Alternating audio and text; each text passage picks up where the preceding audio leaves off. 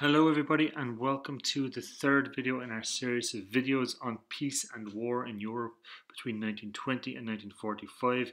Today we are going to be looking at the Russian Revolution. In particular, we're going to be looking at Russia from Lenin to Stalin.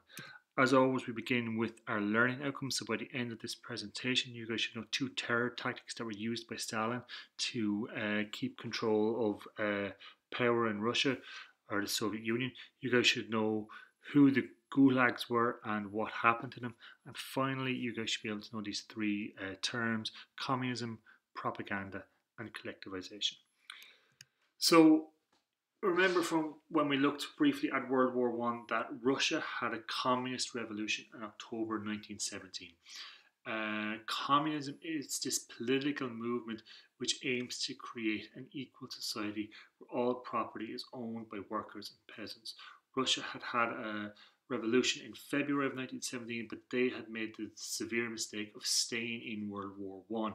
When Lenin and the Communist Party took power in 1917, they made sure that they got straight out of World War I. Like I said, Lenin was the leader of this revolution. The name of his party was the Bolsheviks, and they changed the name of the country from Russia to the USSR, or the Union of Soviet Socialist Republics. Like I said, Lenin took the USSR out of World War I at all costs. They signed a humiliating treaty known as the Treaty of Brest-Litovsk with the Germans, where they lost a lot of land, a lot of money, but Lenin saw that it was crucial that for there to be a communist revolution within the country, they needed peace first. In 1918, Lenin had the Tsar Nicholas II, and the royal family executed. After Lenin took power, a civil war broke out in the USSR, and this is between Lenin's Red Army as opposed to the White Army.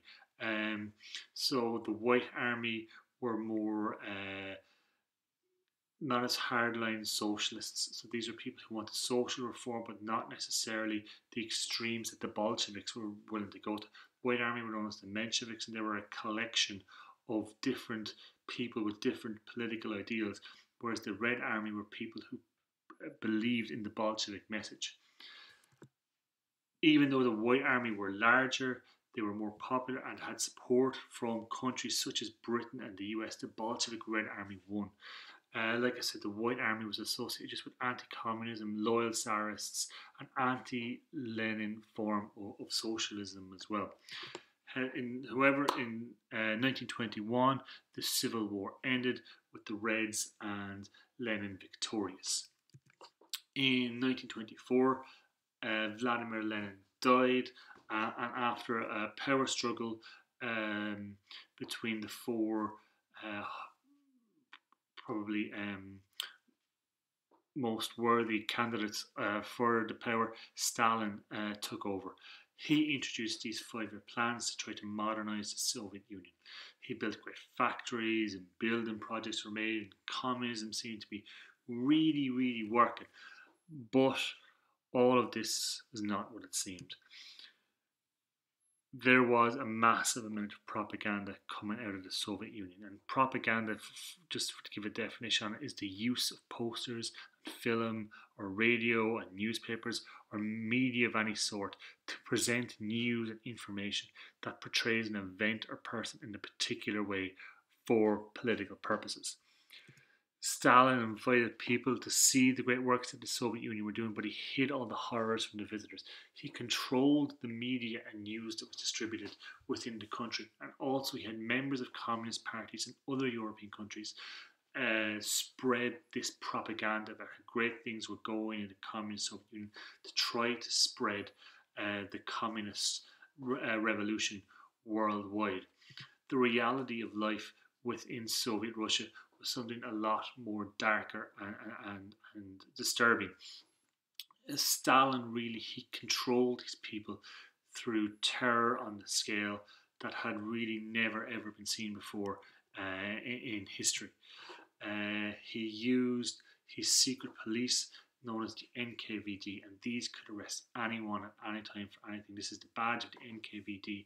So these were the secret police, and Russia had always had secret police back as far as Catherine the Great, but the NKVD were a particularly brutal secret police force. Another tactic that was used was the Gulag. So the Gulag, these were prison camps that were up in Siberia. So the people who opposed Stalin, they were either executed or they were sent to these prison camps, these gulags, and millions died in these gulags. We don't even know an exact estimate on how many people died. The conditions were horrible. A Day in the Life of Ivan Denisovich is a novel by Alexander Solzhenitsyn that shows the horror of these gulag camps. He was someone who was imprisoned there, and he described what life was like there. He also created a man-made famine in Ukraine to stop the people in Ukraine opposing him. So in the Ukraine, it's estimated that 5 to 6 million people died because of this policy. So we've looked at the famine in Ireland already, and we looked at the devastation of that, of 1 million people dying and a further 2 million emigrating. But 5 to 6 million people died by a famine created by Stalin, who took the food from the country and to try to get control over these people. As you can see here from the map, the Ukraine is the green map, is the green colored country there, and they were trying to get away from the Communist Party, and Stalin crushed them with his man-made famine. The next thing we're going to look at is collectivization. So this was a policy that the Soviet Union had adopted. It was part of Stalin's first 5-year plan, and collectivization is the grouping together of all the local land into one big farm, with the idea that all the profits are shared like in a cooperative. While this is a fantastic idea, it would appear at first sight, there are some negative consequences, such as people who are now tied to the land. Serfdom had been a massive problem in Russia, and now people were tied to these collectivized farms. Another big thing is where this land came from. In order to get this land, an entire class of farmers called the Gulags were exterminated. So these were the wealthy class of farmers. This meant that they were wealthier than the standard peasant farmers, and the policy towards the Gulags was to exterminate them. And it's estimated that 5 million people of these wealthier farmers, it didn't matter anything about your allegiance, it didn't matter anything like that. If you were within this group of people, you were to be either exiled to a gulag or you were executed. And your land was taken, and then it was redistributed among the community. So you can see there was massive propaganda campaign against the gulags, that paints them as fat cats, and trying to really promote violence against them.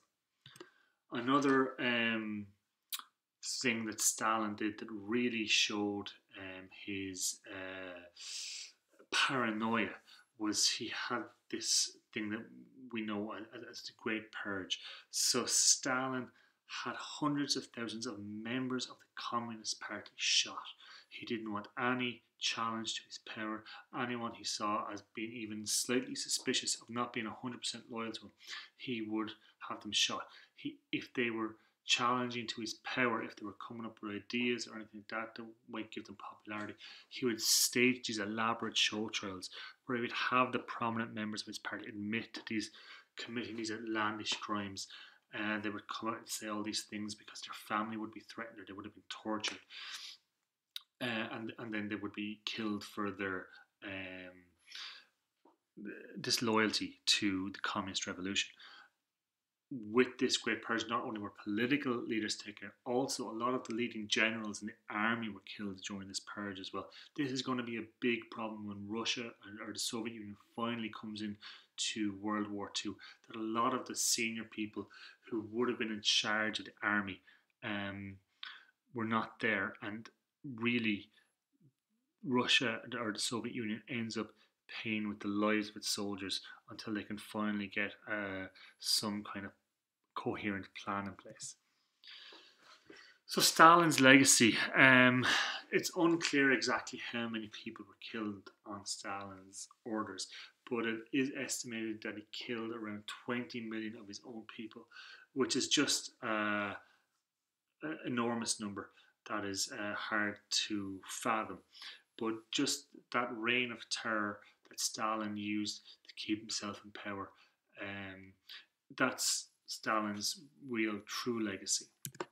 So that brings us to the end of our presentation. So by the end of this presentation, you guys should now know two of the terror tactics used by Stalin, whether it was sending people to the gulags using the NKVD, or whether it was creating man-made famines or show trials. You guys should know who the Kulaks were and what happened to them. So again, these were the wealthier farmers who were exterminated, 5 million of them, and the land was taken for the collectivization process. And then you guys know what communism is, you guys know what propaganda is, and finally, you guys know what collectivization is. Thanks for watching. Hope you guys got something good from this video.